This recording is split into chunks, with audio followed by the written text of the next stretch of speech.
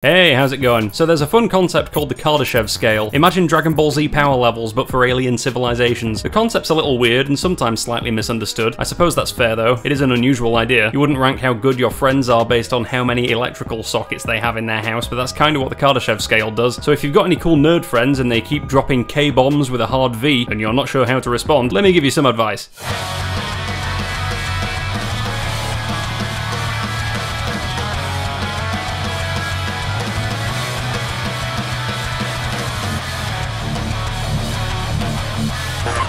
Alright, so what is the Kardashev Scale? The Kardashev Scale classifies civilizations, like human civilization or hypothetical alien civilizations, based on their capacity to harness and use energy. Originally, it was Russian astrophysicist Nikolai Kardashev that came up with this idea back in the 1960s. So the idea is it has three levels. There's a Type 1, or sometimes called a Kardashev 1 civilization, capable of harnessing all the energy available on its home planet. There's a Type 2 civilization, which can harness all the energy of an entire star, and there's a Type 3 civilization, which is a civilization that can harness the energy of its entire galaxy. Each step represents an enormous increase in power usage. Type 1 is about 10 to the power of 16 watts, Type 2 is about 10 to the power of 26 watts, and Type 3 is about 10 to the power of 36 watts. Advancing from one to another takes a lot of time, and it requires an increase in scientific and technological understanding, as well as an increase in a civilization's general industrial capacity to actually build things on a massive scale. Now, this model has changed a bit over time. It started as a pretty simple affair with K1, K2, and K3, and that was it. But a bunch of other folks have come in and added stuff as the decades have rolled by. Turns out K1, K2, and K3 are all separated by about 10 orders of magnitude, so Carl Sagan came up with a logarithmic formula which lets you figure out exactly what stage your civilization is at down to the decimal point. Fun fact, we are at K0.73-ish right now, which makes it sound like we're kinda close to K1, but unfortunately the amount of wattage you need to increase your level increases as you go up, so we're not actually that close. A big farm is probably like a 0.2 on its own. The ancient Roman Empire was probably like a 0.4. Humanity in the Victorian period was like a 0.6. We harness about 18 terawatts of energy globally right now, meaning we're currently just shy of being a K0.75 civilization, and assuming our energy generation capacity increases by about 3% per year, which is more or less what you'd expect, we'll hit K1 within a century or two. Of course, that does require us to either cover the entire planet in solar panels or start doing a whole lot more nuclear, preferably fusion. I can just imagine aliens looking at us now. Sir, I have returned with a detailed report on the human...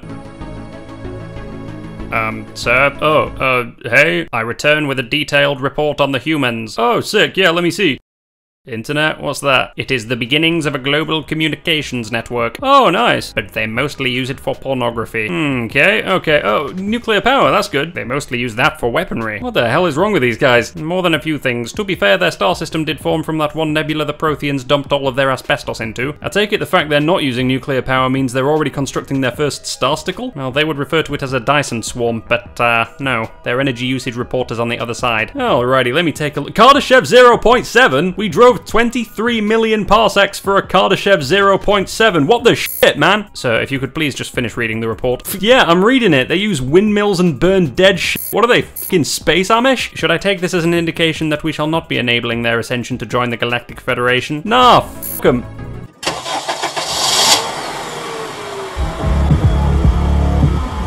So yeah, we're still a ways off Type 1. I looked at how much energy humanity uses as a percentage of the total solar power hitting the Earth, and we are at less than 0.03% right now. So our power plants are going to have to get substantially beefier before we are anywhere near the K1 threshold. There are other ways that the Kardashev model has changed over time too. K1, 2, and 3 have been expanded to include K0, as a natural result of Sagan's formula being a continuous thing. So a K0 would basically be a tribe with enough felled timber to keep a few big fires burning simultaneously. And there's potential for a K4, K5, K6, K17.5, K111.4. You can just kind of think of a number and put the word Kardashev or type in front of it, but anything above a K3 is always kind of hazy to me. I'd assume a K4 is roughly equivalent to a civilization harnessing all the power of every star in the observable universe. I think the maths roughly checks out on that one, but realistically at sub-light speeds, which realistically are the only speeds we're ever going to be traveling at unless we science our way to basically discovering magic at some point in the future, there's no way to access most of those galaxies, so my rough rough assumption would be something like a 3.5 being probably the biggest civilization physically possible given the physics of our universe. I've heard people say that K4 is a universal civilization, K5 is an interdimensional or multiversal civilization, and K6 is omniversal, etc, etc. I'm gonna be real with you, Chief, anything above a K4 is totally made up. Listen, I get it, I stare into the sky longing to be chirally inverted by hyperdimensional babes as much as the next guy, but K5 and onwards are just cosmological fan fiction, alright? Chill out. Sorry to interrupt, this is just a quick message to say, statistically speaking, you're probably not subscribed, so I'll make you a deal. Press the subscribe button and I won't come over to your house and do this.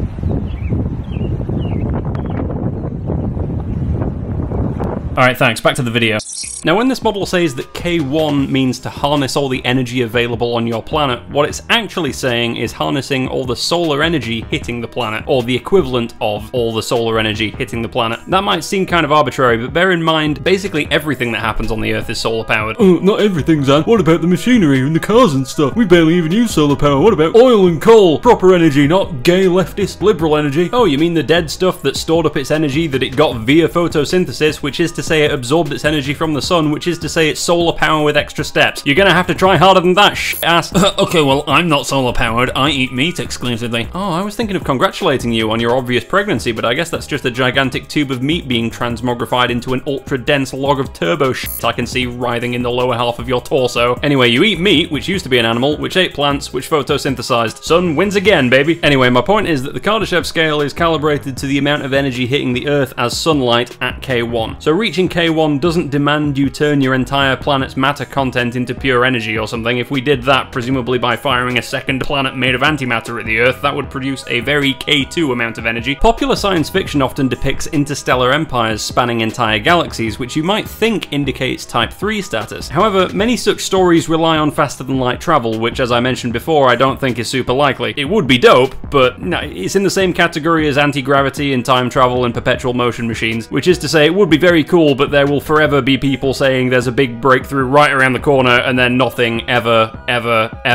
actually happens, because it's fundamentally just not going to. Anyway, galactic empires in fiction often function at energy levels closer to Type 1 or early Type 2. The scope of an empire in space does not necessarily equate to energy mastery, which is what the Kardashev scale is actually measuring. Think of it this way, a Type 1 needs to harness the equivalent of all the solar energy hitting their home planet. If they covered the whole thing in solar panels, they wouldn't have anywhere to fucking live. The same concept kind of carries through for the other stages. A K1 has probably colonized most of its star system. A K2 is probably already really good at interstellar travel. A K3 probably has intergalactic travel. And no, before you start, that doesn't mean that K4 gets inter-universal travel, you little shit. I mean, if we aren't reaching K1 for a century or two, like, don't you think we'll have space colonies by then? Habitats on the moon or Mars or whatever within the next century or two? I'm not one of these guys that says that we'll be on Mars in 5 years or something, but I think 100 or 200 years would be fairly pessimistic. We say K1 is planetary, K2 is stellar, and K3 is galactic, but those words just indicate the level of energy mastery, not living in a place. We already live all over the Earth, so by that metric, we'd already be a planetary civilization, at least if you add all of our little tribes together. One criticism of the Kardashev scale is that it focuses solely on energy consumption, potentially overlooking the role of information processing and efficiency. Like, energy consumption seems like a decent measure of civilizational advancement at first glance, right? There were no cavemen running NVIDIA GeForce RTX 590s back in 10,000 BC, because where are they going to plug it in? They're going to harness a f***ing lightning strike? Some argue that advanced civilizations may prioritize computational capability rather than just raw energy, and they could even minimize their energy footprint on purpose to avoid detection, or for ecological reasons. Now, I would disagree with that particular reasoning, but an argument for using processing power instead does sort of make sense, I think. You know, you could have a multi-galactic civilization with a few trillion Dyson spheres all powering a single crocodile clip attached to someone's nipples, and it would technically count as a K3, but is it hyper-advanced in the way that K3 heavily implies? So intelligence may manifest more through information processing density, like using Matryoshka brains or quantum computation or something, rather than by building massive energy structures. But then again, that computation does need to run on something, and if you've got the technology to do that, I don't know why you'd be running it on a power source that isn't a Dyson swarm. And also, you could just use all that computation to run a hyper-realistic simulation of someone frying their own nipples, so that's still not really a perfect solution either. Tell me what alternative measure of civilizational advancement you'd use. Should we rank humanity in hyper hypothetical alien civilizations based on their energy use, processing power, fastest spaceship, largest Pokemon card collection, best drip? Let me know. Anyway, the Kardashev Scale is sort of useful in informing our search for extraterrestrial civilizations. By estimating the energy signatures of advanced civilizations, such as excess infrared radiation from Dyson-like structures, astronomers can develop hypotheses about where to search for technological civilizations and what they might look like. In other words, we know for certain that our galaxy is not home to a K3 civilization because the Earth would be inside their fucking living room, but there could hypothetically be K2s hidden around somewhere that we haven't found. We definitely wouldn't see them if they were hidden in that super secret part of the galaxy we can't see.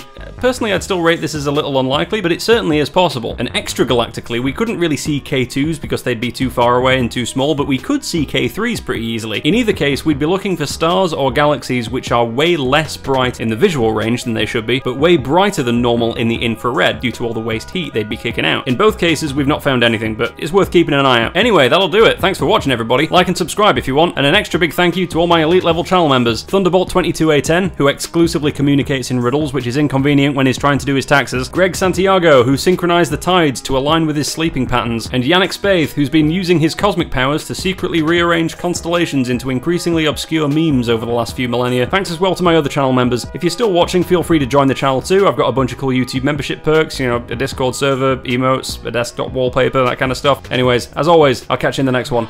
Over and out.